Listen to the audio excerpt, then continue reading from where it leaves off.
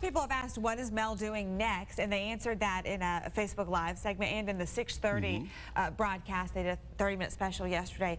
Mel will be moving to Dallas, Texas, where his son and his beautiful grandsons, handsome grandsons, I should say, live. And so he's going to enjoy retirement right there with them. He is. And I don't know if it's been obvious to you over the last month or so, but we love Mel, and we are going to miss him terribly.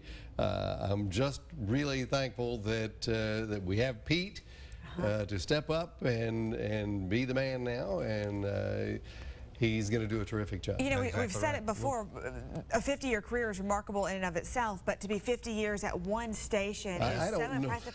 I don't know if anybody else has ever done that. Well, honestly, we need to look into that. We're coming pretty close. We've had a lot of longevity in our anchor team. Randy, Patrick, John, you have been here for such a long time. More than a minute, yeah. More than a minute. And so I think that while Mel's 50 years at WKRG is just remarkable, I also am fascinated by the fact that we've got a lot of people at WKRG that are carrying that same torch. Exactly. Yeah, well, I will say, I think a lot of that has to do with the shop we work in. Exactly. The respect and the genuine affection that we all have for one another. We just all love coming to work. Look, I've been here 12 years and I'm the newbie. 12 years.